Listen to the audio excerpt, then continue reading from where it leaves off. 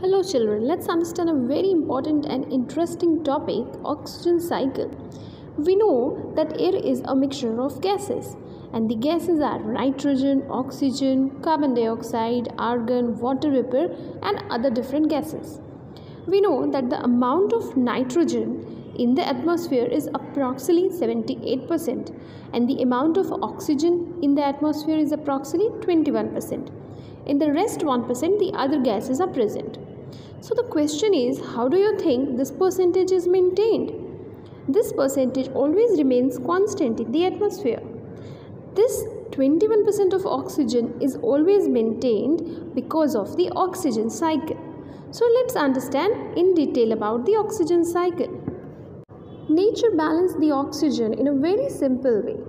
Animals, including human beings, use the oxygen that is present in the atmosphere for respiration and they release carbon dioxide. Now the carbon dioxide is released in the atmosphere, so this carbon dioxide used by the plants. Plants use this carbon dioxide in the presence of sunlight to do the process of photosynthesis. Now in this process of photosynthesis, plants release oxygen back in the atmosphere. Again, this oxygen is used by the animals, including the human beings. Now, some interesting facts. Plants also use the oxygen for the process of respiration. Plants release oxygen during the process of photosynthesis and they use oxygen for respiration.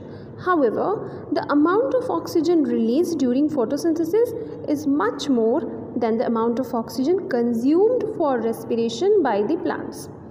So we can say that neither plants nor animals can live without each other. And by this, the nature balances the amount of oxygen in the atmosphere.